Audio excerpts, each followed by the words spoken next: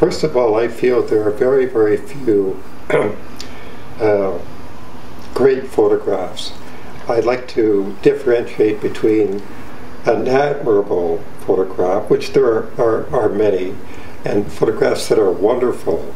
And the wonderful ones bring out or evoke an emotion within the photographer and also the viewer, the observer. And this is very important for me in that I'd like to have an energy in the photograph that helps to bring out these qualities. And it's like any work of art. If you don't have that emotional energy within the work of art, it really doesn't do much for me.